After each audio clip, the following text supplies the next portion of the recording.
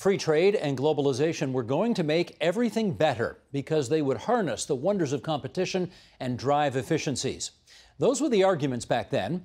But as former CIBC World Markets chief economist and author Jeff Rubin now argues, it ruined the middle class instead.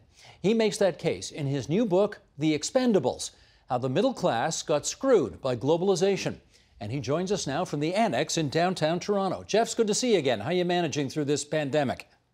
It's good to see you, Steve. I'm doing just fine. Although it looks like you might need a bit of a haircut, my friend. What do you think? It's been a while, but, got to observe social distancing. I get you. Let's start off right away with the title of the book, The Expendables. Who are they? Well, they're, statistically, if you want to, talk about Canada, there are people who make between $29,400 and $78,400, median income of just under $40,000. That's how the OECD defines the middle class, and that's the income range for Canada. It's slightly different for other countries, but not to be statistical, it's people who, used to have their own home, used to go on a family vacation once a year, people who maybe put away a little bit for their kids' education. They're becoming a vanishing breed, at least in countries like Canada, both as a percentage of the population, as a percentage of household spending. In the U.S., they're now the same as what the top 5% would represent. And they're getting a lot older because what we're finding is that, while 70% of people like us, baby boomers, are middle class, it's 60% for millennials, 50% for Generation X. And unlike in our case, when you got into the middle class, it was pretty well a lifetime gig. Today, it's very precarious. I mean, for every one person that goes up from the middle class, two go down. And every 5 years, 1 in 7 of middle class households become the working poor. That's not uniquely a Canadian number. That's pretty well across the OECD. Let's do a quote from the book to continue the discussion. It used to be, you write, that having a middle-class job meant you owned a home, went on an annual family vacation, and put away a few dollars each year for the kids' education. But that was a long time ago. In today's global economy, things are different, very different. Getting a job once offered many people a route out of poverty. Today, most of the jobs being created are a gateway into it. And once you cross through that gateway, chances are you aren't crossing back. I mean, it very much echoes what you just told us, but, I understand that you could tell us in an hour how all of that happened. We don't have an hour, Jeff, so why don't you give us the Coles Notes version of how that happened? Okay, well, anybody, working for Uber or Lyft knows exactly what I'm talking about. It's not that we haven't had employment. We've had spectacular employment. In fact, prior to COVID-19, most countries, including Canada, were, for all intent and purposes, at full employment. What we haven't seen is any real wage growth. I mean, real wages in Canada and the United States peaked in about 1975. That's, it's a hell of a long time to go without a wage increase. When I was taught economics, there was a thing called the Phillips curve, and it looked at the relationship between the unemployment rate and wage growth. So as we got to full employment, wages started to accelerate because workers, of course, would go on strike, and strikes were costly when the economy was strong. Only problem today is it's kind of hard to go on strike when you don't belong to a union. Back in their zenith, the 1950s, 1 of every 3 private sector workers in the U.S. belonged to a union. Today, it's 1 out of every 20, and that decline is across the board: UK, US, Germany. And for the few unions that still remain, going on strike is pretty suicidal, because if you do that, chances are at midnight, a fleet of trucks come on a giant repo operation, haul away all the machinery they can to some new plant that's being opened up in Mexico. And the plant that you worked at for the last 30 years has just permanently been sold and is slated to become a high-rise condo development. That's why the Phillips curve doesn't work anymore, and it ain't going to work until workers get some bargaining power. No, to be sure, most of the unionized growth has only happened in the public sector. Would you argue that society as a whole would be better off if we had much more unionization in the private sector as well? Well, it depends what you mean by society. I mean, if I'm a shareholder in Magna or GM, probably not. But if I'm a member of Unifor, yeah. But I'm saying if you want to understand why 80% of Canadian households have not seen real income growth in the last 2 decades, despite full employment, this is a pretty good starting point, as good a starting point as any. I mean, in the old days, GDP growth meant, a rising tide lifts everybody's boat. Today, GDP growth is very exclusive. I mean, for most people in the economy, they don't see any of the benefits of GDP growth. So hence, maybe they shouldn't care about GDP growth anymore. So pretty clearly the interests of shareholders and the interests of workers, from the sounds of what you're saying, they're pretty different these days, aren't they? Yeah, I mean, I get it. Like I was the chief economist for an investment bank for 20 years. I get it that, if you're a Magna shareholder or a GM shareholder, it's quite legitimate of you to ask management, why are we paying $20 to $30 an hour in Detroit or Oshawa when we can be paying $2.50 an hour in Mexico? And, legitimate question to ask. But it seems to me that if I'm Chrystia Freeland, there's got to be some balance between the interests of Magna shareholders and the interests of the few Magna workers remaining in Canada. And that balance has been totally lost. And, not just in this round of trade negotiations, that balance has been totally lost for the last 20, 30 years. And that's why the middle class is showing all the signs of extinction. The balance may be lost, but the question is, what can anybody do about it? For example, you just referenced Chrystia Freeland. Is it possible for the finance minister to say to any company in this country, I'm sorry, we're making it illegal for you to move your plant to Mexico. If you want to do business in Canada, you got to keep that plant here. Can you do that? No, you can't make it illegal, but you can do what Donald Trump said during the 2016 campaign to Ford when it was about to close a huge assembly plant and move it to Mexico. And he said, you can go ahead and do that, but if you do that, I'm slapping a 25% tariff on anything that you ship from that plant into the U.S. market. And lo and behold, Ford decided to cancel that plant and instead invest over $700 million in a refurbished plant in Michigan, which in turn saved the jobs of 700 workers. If Donald Trump can do that, Chrystia Freeland can do that, but only if Chrystia Freeland is willing to value the jobs of Magna workers above the interests of Magna shareholders, because I'm sure that shareholders in Ford were not exactly thrilled when Donald Trump threatened them with a 25% tariff if they moved production to Mexico. Well, I was just going to say, how does Chrystia Freeland make that argument when she's, on the other hand, complaining about all the tariffs that Donald Trump is putting on Canada, many of them in the interests of so-called national security? Yeah, well, may I remind Chrystia Freeland that Donald Trump offered a bilateral deal that would have excluded Mexico, which she rejected.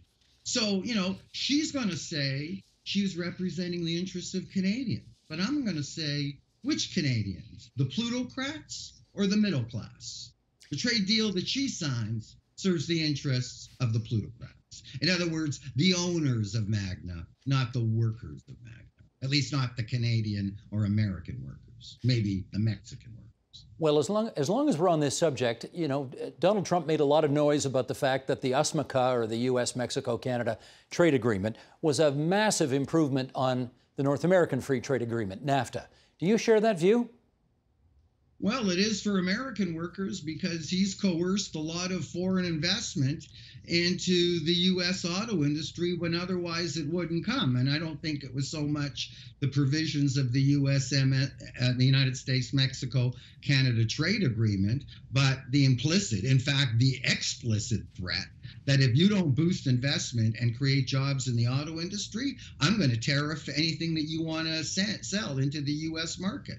Well, you know what? If it works for Donald Trump in the United States, it worked for Chrystia Freeland in Canada. We had a thing called the Auto Pact that worked just perfectly, that incidentally was later declared illegal by the World Trade Organization as anything else that was intended to help Canadian workers. And what it specified was that US companies had to produce as much as they sold in Canada. Not exactly the same cars. They would have a product mandate to produce a specific car for the whole North American market, hence achieve the economies of scale that globalization offered, but without the job losses. I wouldn't mind the auto pact reimposed. And, if we would have played our cards a little bit differently and would have taken Trump's offer of a bilateral deal and not worried about Magna shareholders, maybe we could have negotiated that. Well, what you're describing is managed trade, which basically spits in the face of the last 40 years, which is towards freer trade. Are you saying we need to swing the pendulum back the other way now? Well, don't forget that freer trade is exactly what has impoverished the middle class. And maybe we should back up, Steve, so just that viewers understand the critical linkages here. I mean, why has the middle class disappeared? Primarily because of the type of jobs that are being created, and more importantly, the type of jobs that are no longer being created. In the 1950s and 1960s, which was the heyday of the middle class in countries like Canada and the United States, middle class workers produced the very goods that they consumed. TVs, cars, dishwashers. They don't make those goods anymore. They're made on far off supply chains where labor gets a fraction of their wage. So all the jobs in the economy are on the service side. There hasn't been a single net job created on the good side of the Canadian economy in 2 decades. And the US would be exactly in the same boat. So why are those jobs no longer created? Because those jobs can be offshored to Mexico or China.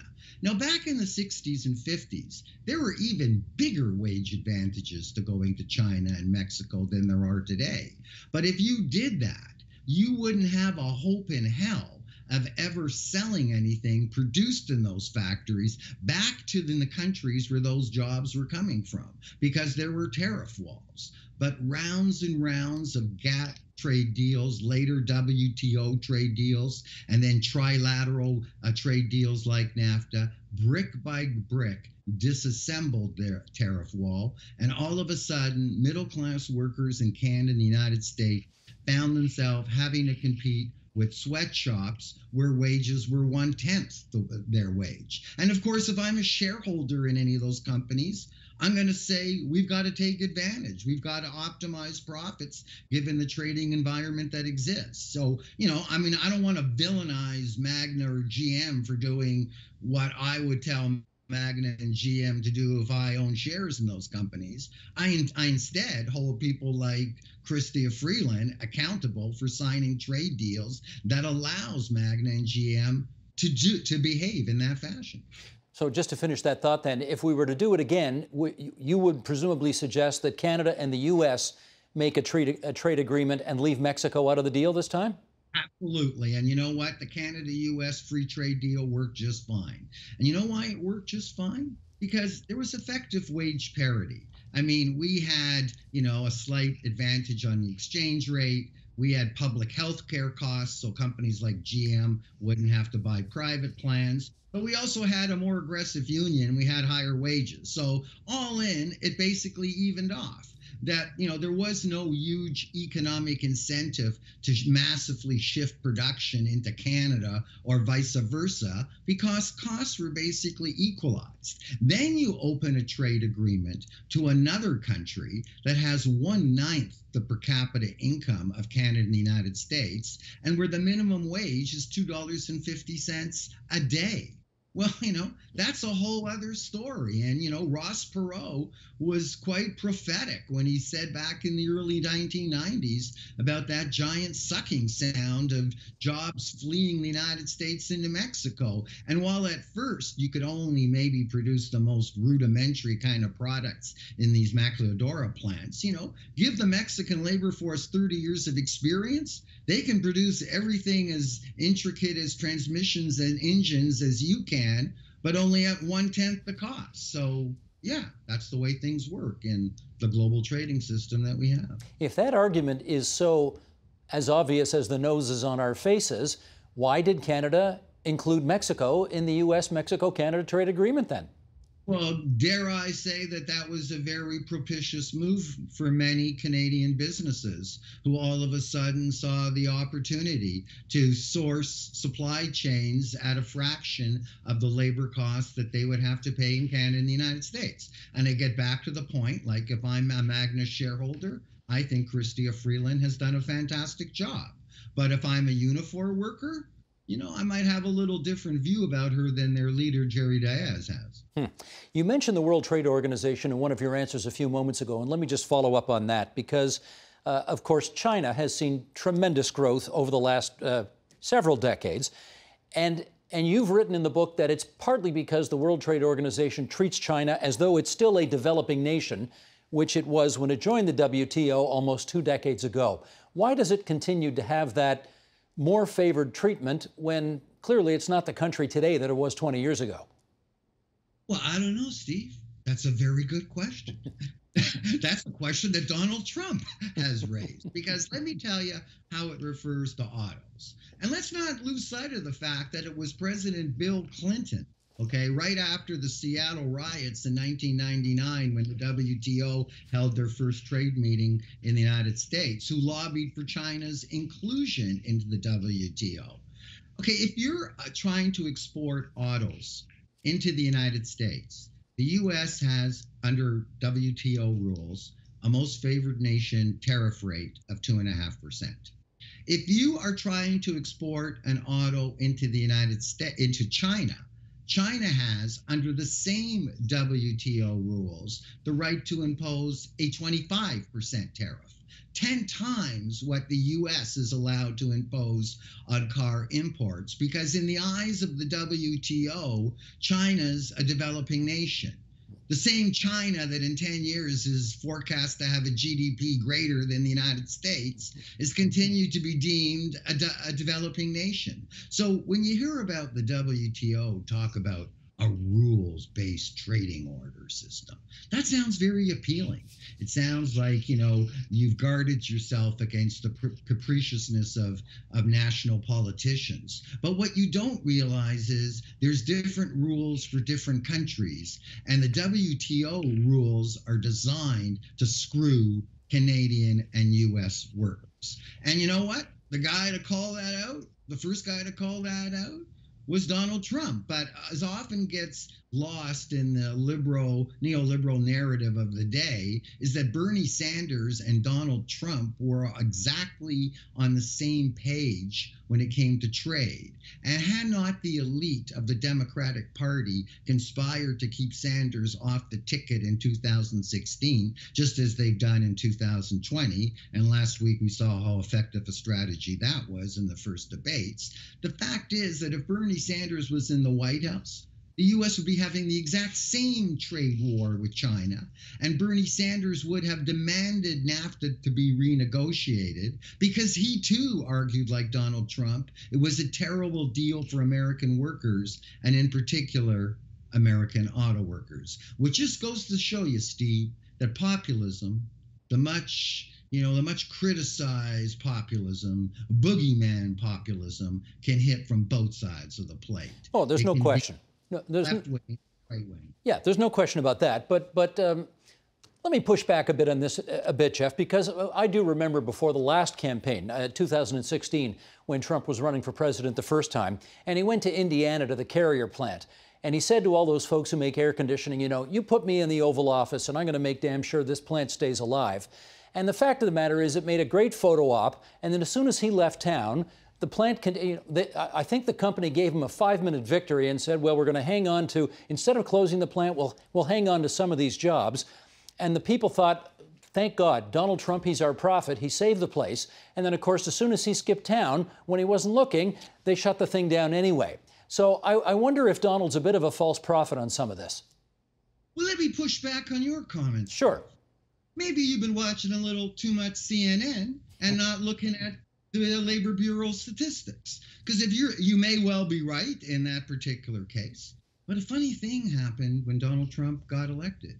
Manufacturing employment, which hasn't grown in 20 years, all of a sudden started to increase. And it started to increase in the very industries that all of a sudden had huge tariff protection, like aluminum, steel, and autos. Is that a coincidence? Or is there maybe a functional causal relationship between applying tariffs and keeping production and investment home and increasing manufacturing employment? And God forbid, maybe these folks will even get a real wage increase for the first time in 50 years. So if your point is Donald Trump has spewed some BS and many of his promises didn't come to fruition, fine. But here's the bigger picture. Manufacturing employment is growing in the U.S., and I would contend as a very result of Donald Trump's trade policies, which I would acknowledge wouldn't be any different than Bernie Sanders' trade policies if he had been allowed to grab the nomination from the elite of the Democratic Party. Well, no, that's great, and I'm all about the empirically provable facts here, and I will endorse your empirically provable facts. In fact, in last week's presidential debate, one of the few mistakes Joe Biden made was to say to Donald Trump, manufacturing's gone down on your watch, which in fact was not the case. You are correct. The Labor Bureau stats endorse what you have to say. However, you know, do you ever find it passing strange that you, as a former CIBC chief economist, are now finding yourself making arguments which sound a bit different than the arguments you might have made 20 years ago? Well, you know, my mind takes me to strange places. But, you know, I do think it's a little bit ironic that an ex-managing director of an investment bank and an ex-chief economist of some renown on Bay Street for 20 years would be the person who has to tell uniform members to connect the dots between plants closing in Oshawa and the kind of trade deals Chrystia Freeland is making. I would have thought perhaps internal guidance from Unifor would connect those dots, but so be it. If Donald Trump can be a spokesman for U.S. auto workers, I don't think I have any problem being a spokesman for Canadian auto workers. What do you think, Steve? Well, he's not really a Republican, right? So that's how he can make the argument, which is fine. Oh, my. Okay. Well, okay, you have written in the book anyway that capitalists always seem to be the biggest supporters of immigration in the past because they saw new arrivals as cheap sources for labor for their factories. And now we see a situation where conservatives are, in the United States anyway, quite supportive of much tighter immigration rules. Liberals, ironically, are pushing for more open borders. And you know, there is a chunk, certainly a chunk of the conservative movement in the States whose anti-immigration stances border on xenophobic. So help us understand all of that. Well, first of all, you got to understand why businesses have always, and this not just today, goes back 100 years ago with the Great Migration, where 30 million Europeans migrated to the United States from 1850 to 1914. Why people like Andrew Carnegie called them a stream of gold. For the same reason that the Koch brothers today would, or the Business Council of National Issues in Canada was. They were always a source of cheap labor. Not only were they a source of their own cheap labor, but they had an impact on the wages of the native labor force. And I don't know if you ever saw, Steve, the Scorsese movie Gangs of New York. It deals with the pushback from the natives against Irish Catholic, okay? These were, by the way, you know, immigrants of the same color, same language, and, you know, close to the same religion. I mean, they were Christian, right? And you saw the kind of pushback. Well, there was a reason why there was pushback, because they had a negative impact on the wages of the native labor force, not skilled trades. Ever since the medieval age, skilled trades have always protected their own through, guilds. So it's not, lawyers and doctors.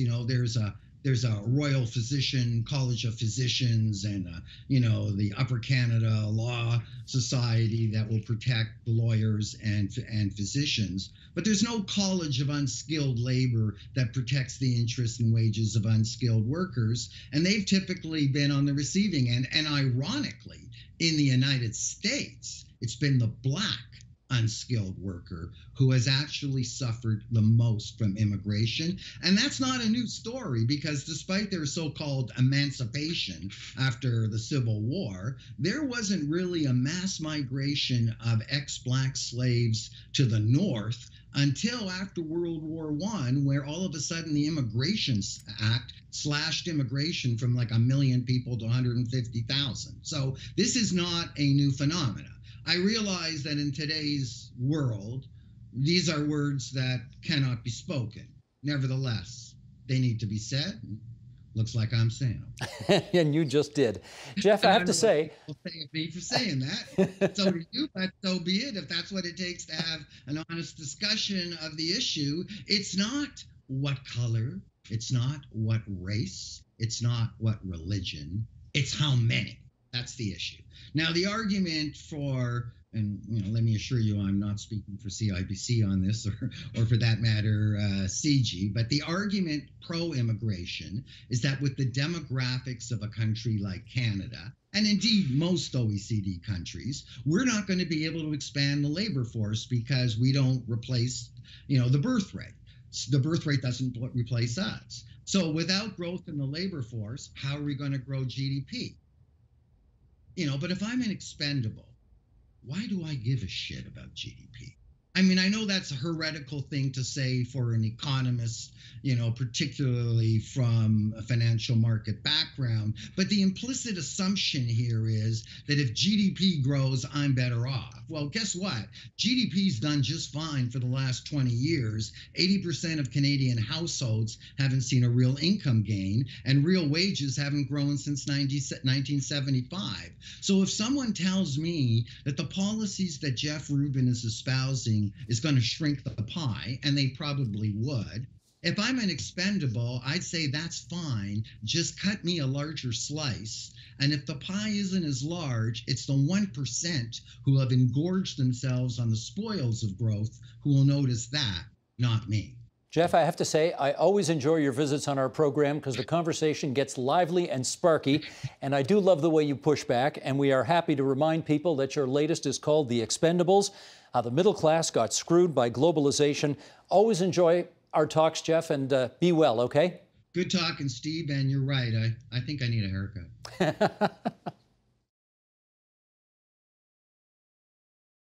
The Agenda with Steve Paikin is brought to you by the Chartered Professional Accountants of Ontario. CPA Ontario is a regulator, an educator, a thought leader, and an advocate.